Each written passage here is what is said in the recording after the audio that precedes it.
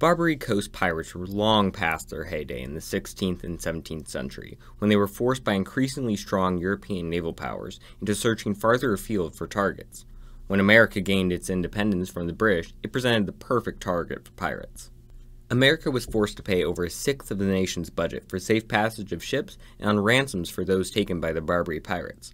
A notable exception among the pirate states was Morocco, who recognized American independence in 1777 and gave American ships free access to Moroccan ports.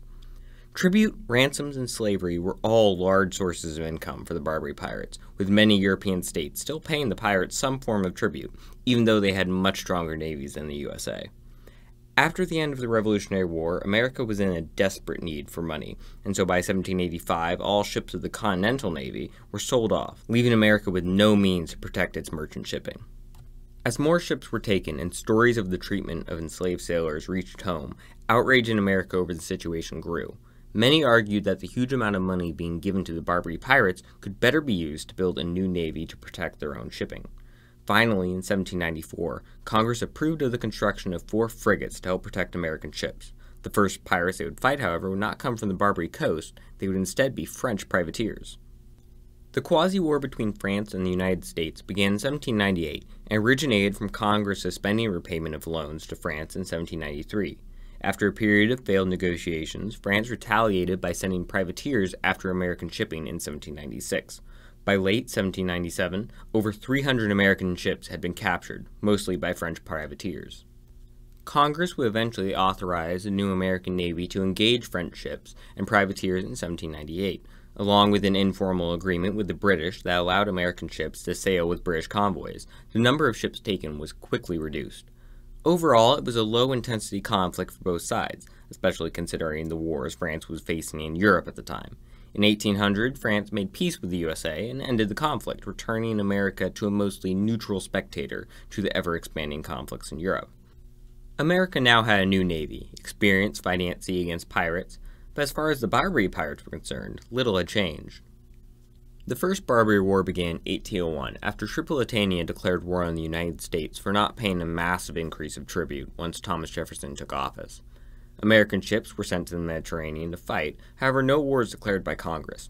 Once in the Mediterranean, the United States ships joined the Swedish, who were already at war with Tripolitania, as well over similar tribute disputes.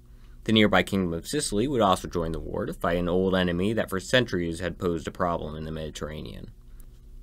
Initially, the coalition against Tripolitania struggled to achieve any meaningful victories.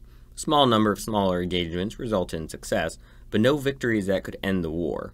The blockade of Tripoli itself failed as the city was too well guarded, and the blockade had little effect.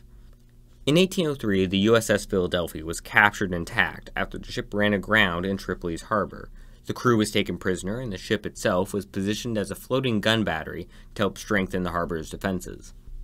The ship would later be destroyed in 1804 after a small raiding party snuck aboard it using a captured vessel and set the ship afire.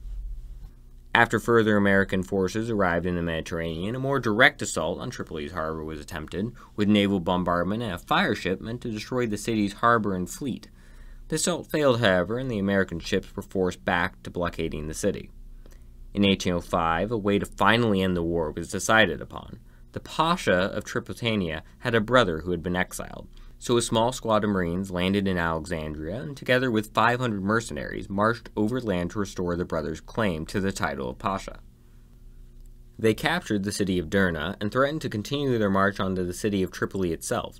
Pasha Yusuf Karamani, threatened by the possible advance, made peace in June 1805, agreeing to no longer demand tribute from America. All American prisoners were ransomed back for $60,000. The Pasha's brother, however, Hamet Kalamani, would be abandoned by the Americans and forced to give up any hope to claim control over Tripoli. Barbary pirates would once more become a problem, however, when America went to war with the British in 1812. The Barbary state of Algiers sided with the British and once more began raiding American vessels. Distracted by the fight against the British, the United States was unable to respond to the renewed piracy until 1815. When a much-strengthened American Navy quickly defeated Algerian forces. A new deal was quickly signed in which captives from both sides were returned, and the USA would no longer pay any form of tribute to the Barbary states. After the end of the Napoleonic Wars in 1815 and the Congress of Vienna, European powers also turned their attention to the Barbary States, forcing them to end their piracy. French colonial expansion later in the century would end the Barbary pirates for good. I hope you all enjoyed the video, and if you'd like to see more on the Napoleonic or Revolutionary Wars, check out my other videos I've made on the topics.